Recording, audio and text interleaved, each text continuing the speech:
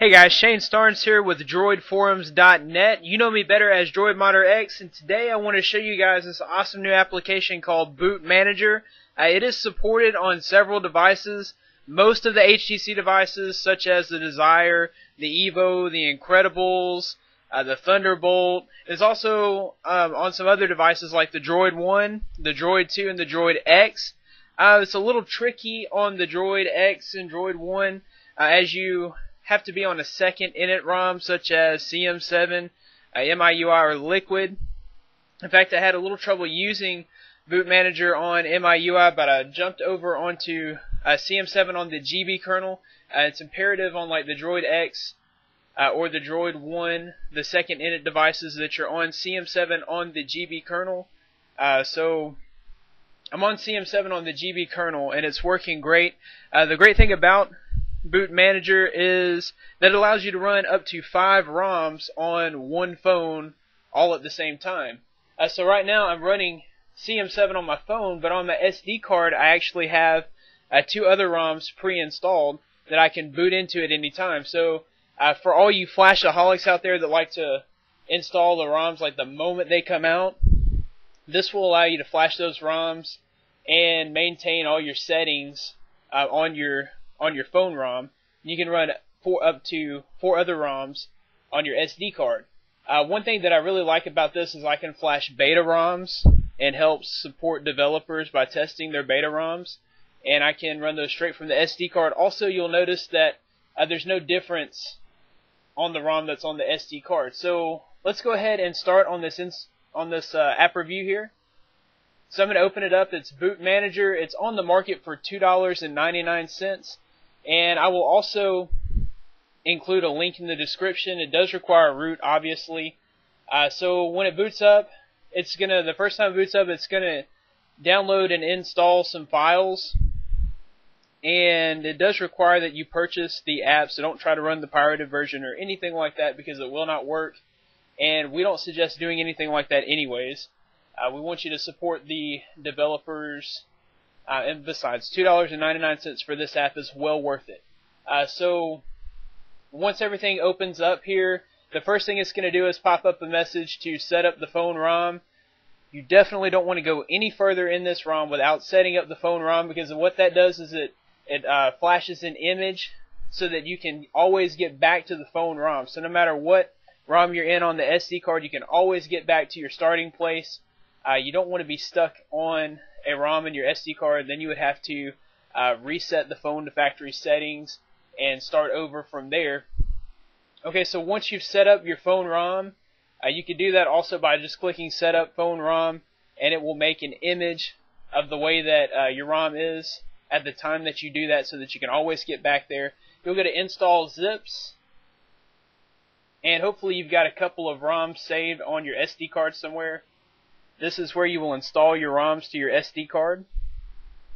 So I keep those in my download folder because I just download those directly to the phone. I am on a Droid X here, and it's on CM7 with a GB kernel like I had said before. So we'll just flash, I guess we'll go with the SSM, and we'll put that in slot 3. Slot 3 is empty, so I don't have to wipe system data or cache. I can actually just go ahead and flash that, and I'll select OK. Now it'll show you the status up top here, making system image. This will go on for about 5 minutes. So right here I'm going to pause, and once it installs, I'll show you how it boots up. Alright guys, so while this is installing, I had just a few things that I wanted to say about this ROM. First off, I was having some issues, like I said, installing my second and third ROMs on the SD card while I was running the MIUI ROM on this Droid X. And with those problems, I went directly to the market and found the support email for this ROM, and I just shot him an email. Hey, I'm having trouble installing this on my device. Things are not working properly. It's not kosher, and I didn't expect as quick of a response as I got from their support team. I mean, probably within 2 or 3 hours, they had emailed me back, and then once that conversation started, he worked with me until I got it working. And so there's something to be said about good customer service. In it to win it apps, they have excellent customer service, so you'll definitely be satisfied there. If you have any kind of trouble, they will definitely help you. Also spoke with the developer, and he let me know that they're working on a new UI, so it's going to help with ease of use, so you shouldn't have any hiccups whenever you start up. And also, it's going to add to the beautification of the ROM. So not only will it be fun to use, but it'll also be nice to look at while you're using it. So I guess we'll go ahead and pause back here. I just wanted to say those few things because they made a really good first impression with me, because in some instances customer service is everything, and I just thought it was really great that they were so quick to respond to my questions. But we'll get right back into it as soon as this installs. Okay, so when you're finished installing the ROM, it'll say install complete, and then successfully installed underneath there. I do need to say one thing before you begin installing your ROM. Make sure that you go into settings, display settings, and turn your screen timeout to 30 minutes. And because if your screen turns off during the installation of a ROM to the SD card, it won't turn back on. That's one bug that is in this application that I'm sure they'll iron out in the next update. But for now, do not turn your screen off during the installation of a ROM, and also don't let it time out and turn off on its own. So anyways, once you have that ROM installed, you'll go to this boot installed ROM option, and you'll boot into your selected ROM. So I'll go with ICX here, and I'll go ahead and boot into that.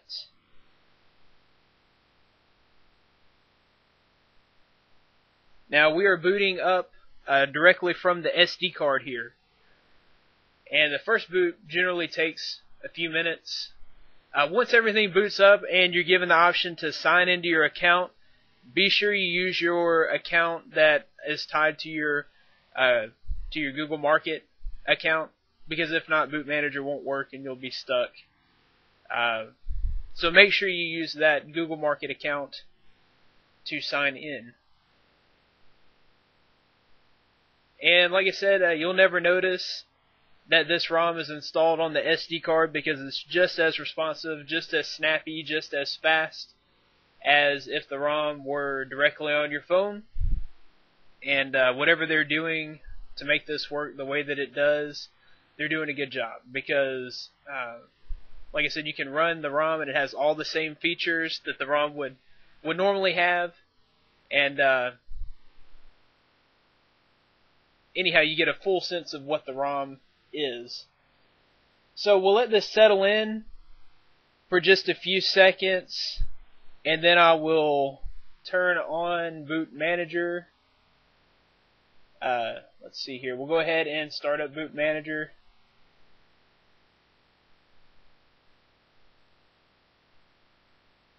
And if you get a message that says data needed on first boot, just back out and boot back into Boot Manager. But it should open right up for us. Allow super user permission. Let's see, it closed out on us, so we'll open it up again.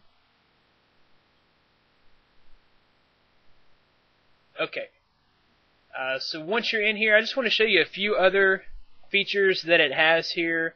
Also, one note, never set up the phone ROM on a ROM that you're running from your SD card, because it'll always revert back to that whenever you boot into your phone ROM.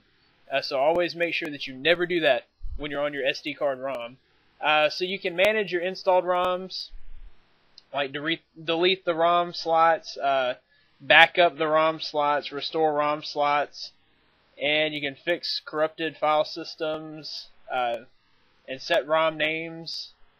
And then they have SD Booster. I'm not going to do that now. And there's extras down here. Clean cache, empty trash, fixed permissions, system mount options, white battery stats, Wi-Fi scan interval change, and zip line applications. So just some extra goodies in there Like I said, this thing is well worth the $2.99 that you spend. In fact, I think that price is a little low, and the developers actually could probably charge more for this.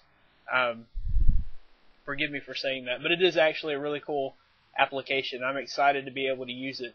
So we'll go back into boot installed ROM, and we will simply just go to phone ROM and OK, and we'll be back to our CyanogenMod 7 where we started. Guys, it's that simple and it is that cool. So check out droidforums.net for all the latest in Android news, and check back to this channel. You go ahead and subscribe to the channel. I will be updating it with videos on a pretty regular basis. Thanks for watching, guys. Oh, also follow me on Twitter at DroidModderX with an E, not a 3. Thanks, guys. Intoxicated.